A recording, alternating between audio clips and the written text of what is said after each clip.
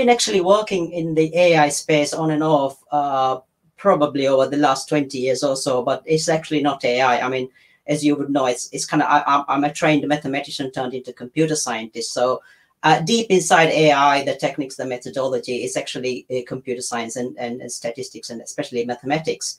So I've been kind of involved in AI space a bit, but more particularly, more recently, I've been actually working on face recognition, which Professor McIntyre also highlighted. So I'll be talking quite a bit about face recognition, because I think it's an important kind of example to highlight some of the advances that we have actually made in AI, and also some of the pitfalls, some of the dangers of actually applying AI and using AI without understanding it. And this is exactly what I want to kind of explain to you. So I will start with an interesting example. So if I show a face, now this is a face. Now, if I show a face like this, and I ask you who this is, you might be able to somehow guess this person. Now, you might, if I give you a hint, you might say, if I give you a hint, is this Marilyn Monroe? You might say, yeah, probably. There's some characteristic of Marilyn Monroe in this face.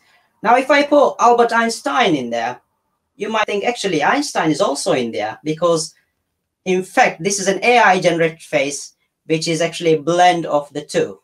So the interesting thing here is, if I did a face recognition, a standard face recognition, which you use in immigration scenarios or other scenarios, if I actually applied a face recognition algorithm on this, and then see that how similar it is, the middle face to the two faces, Monroe and Einstein, what I'm getting is very interesting. So it's 81% Monroe, 86% Einstein. But obviously between Einstein and Monroe, there's 41%. So obviously a face recognition will fail if you put it into the two faces, Monroe and Einstein. But if you put this face, it will say this is Einstein as well as Monroe. So this becomes an interesting question, an intriguing question, because if Einstein and Monroe are alive today, they can have one single passport that they can carry around.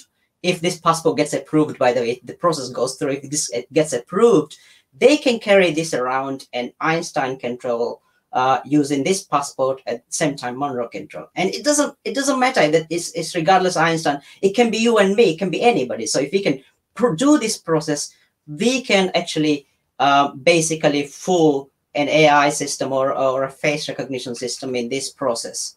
So this becomes kind of worrying in some senses, because this is being integrated into many forms, and face recognitions everywhere, and it's very, very powerful as well.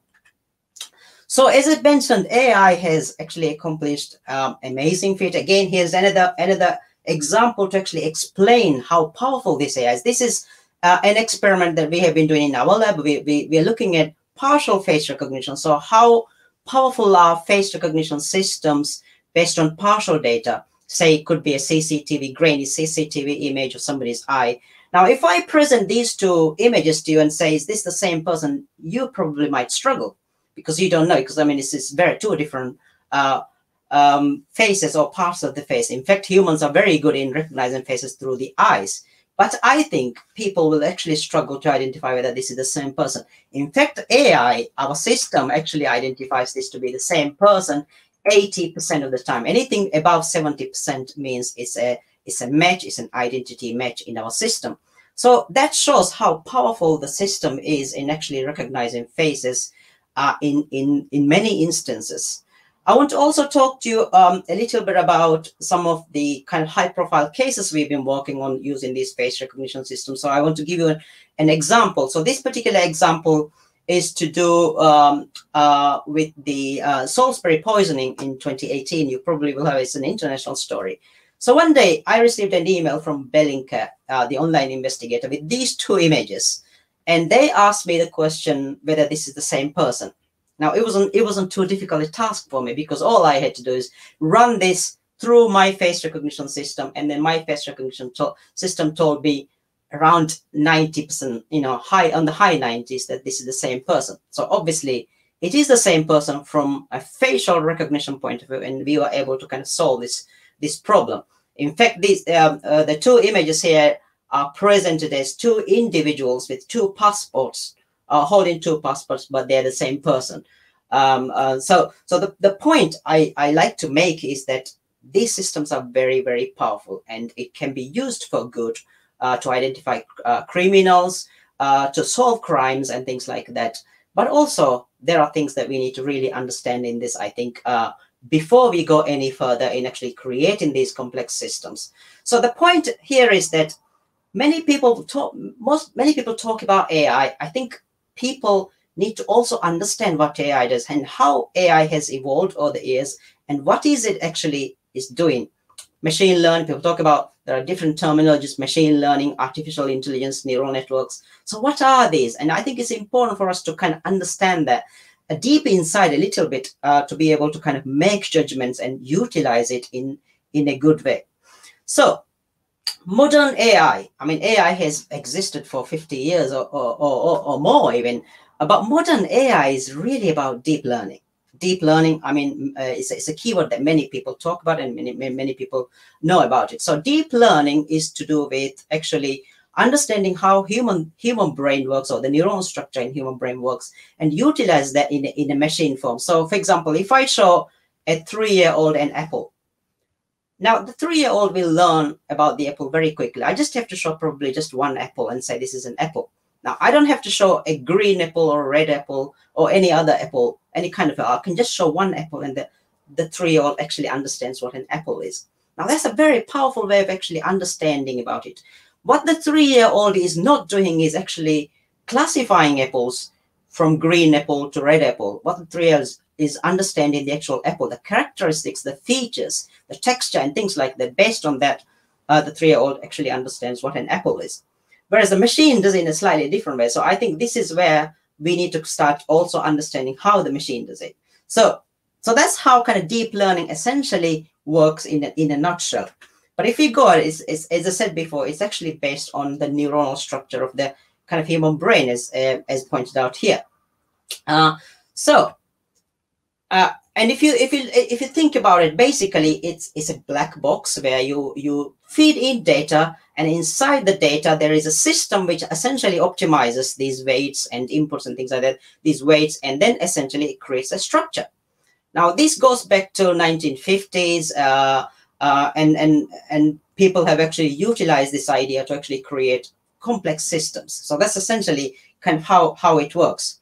Now, this system has been existing for a long time, as I said before, but 2012 was a good year for deep learning or artificial intelligence. I think it's from 2012 on, people have really started talking about it, because there was a challenge where ImageNet actually solved a huge challenge of 15 million labeled images, 22 categories, and they were asked to actually recognize, create an algorithm to recognize those images. And it was a deep learning algorithm. It was Jeffrey Hinton's team who did this piece of work, and the error rate was 15.3%, which was never heard of at that time. And it was a great time for deep learning and AI, and that's how it all got kind of started. And everyone is talking about deep learning. Essentially, if you talk about AI, it's deep learning. So that was good. So how does, I'll just put back again, how does deep learning work, as I said before. So I'll take the example from faces. So here's the example. So what you do is you throw these data, if it's face recognition, you throw loads and loads of images into this thing, which is a structure you can imagine. So you throw different types of images. So in the case of face recognition, you keep throwing these images, and it goes through different layers, and it identifies the face. It actually looks at the color space, the texture space, various statistics on the face, and it actually classifies the face very accurately. In fact, in this particular case, each human face is represented by 128 floating point numbers. 128 floating point numbers are enough to actually represent each human face, up to identical twins in some sense. So in a sense, it's very, very powerful. But there's a deep question here. How did they come up? How did the algorithm come up with those 128 numbers? And what are the actual significance of those 128 numbers? The answer is nobody knows.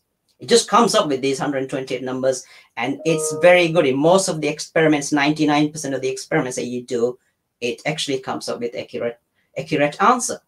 So does that make it accurate 100%? No. So, and also, do we actually know what these 128 numbers are? So those are kind of questions that actually stays. And we have done this sort of work where we looked at partial faces, where we're looking at, as I said before, how different parts of the face actually reacts to the face recognition. And we found out that, only top half or half of the face is actually enough for us to actually recognize somebody purely. It's, as I pointed out in the previous example. And it's very relevant to this day because we are working on this sort of data now where face recognition needs to be kind of reworked so that faces are recognized using masks too.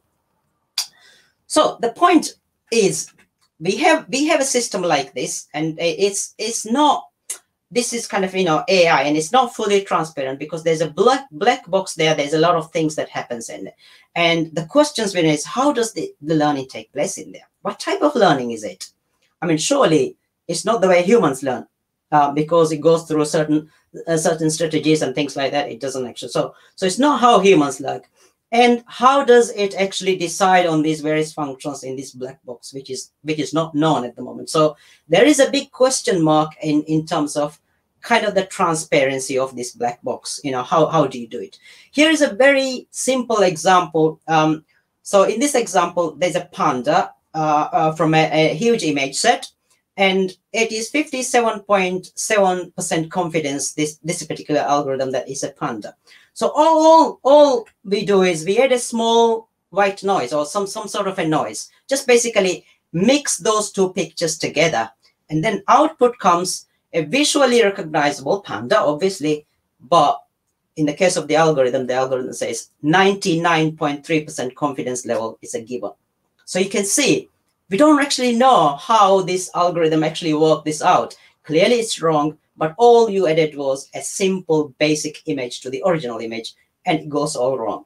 So these are questions, I think, that we need to kind of think about it. Here's another example from a very well-known face recognition algorithm called FaceNet, which is available on the internet. You can download it, you can use it. If you put in these two images, obviously these are not the same people. Oh, okay, they are related very much. But if you put in those two images, the FaceNet will come as 85% similar both. So a face recognition system will actually fail in this case. So these are kind of key questions, I think, that we need to kind of understand and also explain. So the current AI structure or the deep learning structure that we call the AI is this. You have an input, and then you have a black box, and inside the black box, there are many things that you need to explain. So the ML model is in the middle, and then you make a decision. So what happens in the ML model is actually not. So we need to actually open this box and try and understand where. So there are the proposed model for this is you have the model, and then you have an explainable component on top of that. And after that, you make a decision. So this explainable component needs to come in, and people are already started talking about how and what form this explainable model will be. So the explainable model itself should say why and how. Are we trustworthy? Is the success and failure profile? What is this? What is the error correction? So all these questions needs to be ticked before we can actually say this model is foolproof. And I think this is one direction where AI is heading, and I think we will be actually doing quite a lot of technical work as well as other important work in this area of explainable AI.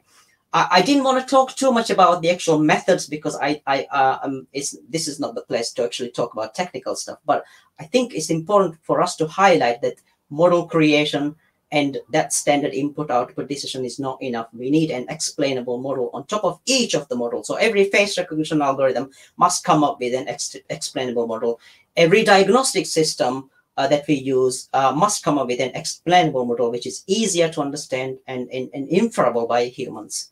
And I think that's where I would stop. Thank you very much.